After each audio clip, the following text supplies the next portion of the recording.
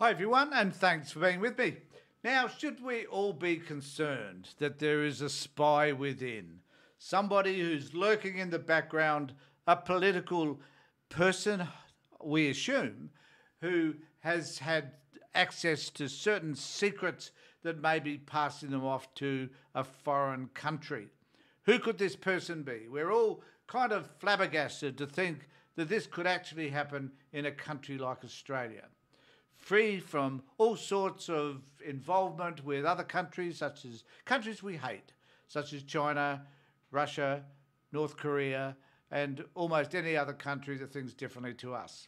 So who could possibly have given away some of our secrets? And so this has left us wondering a little bit about what secrets did they give away, if any, why were they not prosecuted, and why aren't they specifically, at this particular point, locked up in jail? Well, we don't know the answer to any of those questions. But there is a report that came out in the Guardian at the time that this happened. So I'll just show a little bit of that report, and then I'll play a little bit of Mike Burgess's speech that he gave in a report from the ABC in relation to this, just for us to think a little bit more about what all of this means to you, to I, to the rest of this world, and how devastating it must be to realise that there are people from other countries actively endeavouring to recruit Australians to spy for them.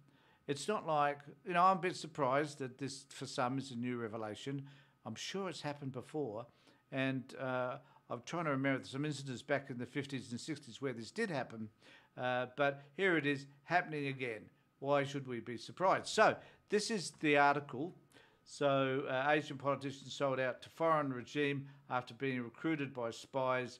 The ASIO boss, which is Mike Burgess, said a former Australian politician sold out their country, party and former colleagues after being recruited by spies for a foreign regime, according to Australia's Domestic Intelligence Agency.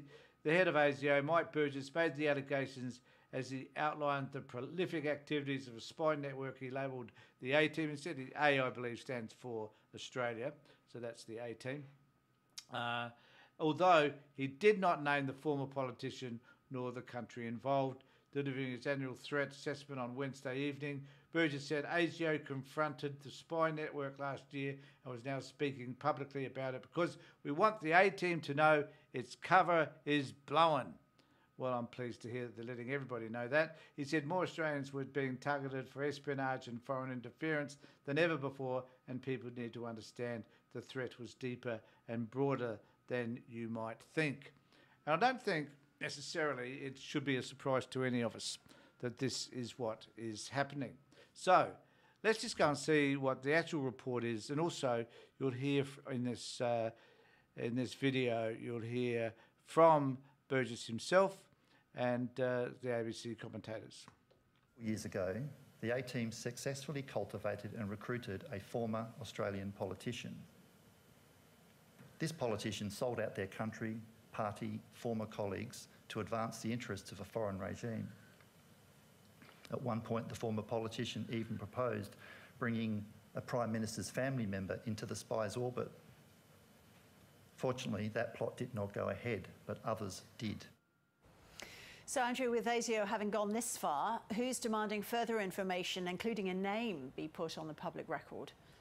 Well, you can imagine with such a sensational case and allegation being aired publicly by Australia's Domestic Intelligence Chief, the guessing game inside this building is furious and people are wanting to know more details. There's been claims even from the former Treasurer Joe Hockey that by not having this person publicly identified, it is, quote, besmirching the reputations of every former MP in this building.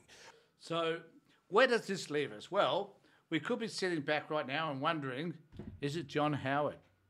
Does it go back that far? It could, because the legislation that they now refer to that could hold a person accountable, that is under the current legislation, I think was legislated in 2018.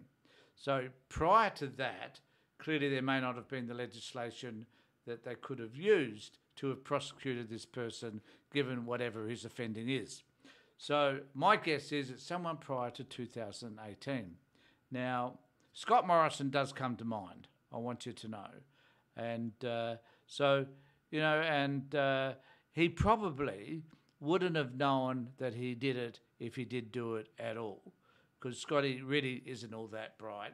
And maybe he's left politics now because he knew the shit was going to hit the fan with regard to allegations in terms of him being a spy.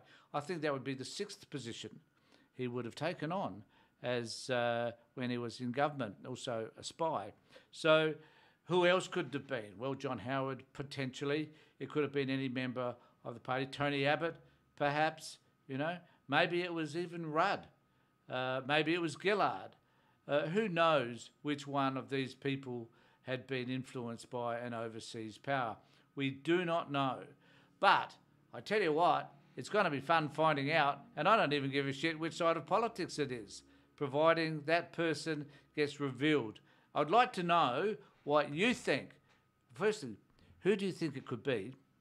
And secondly, do you think that this person should be named and shamed as a result? Because I do.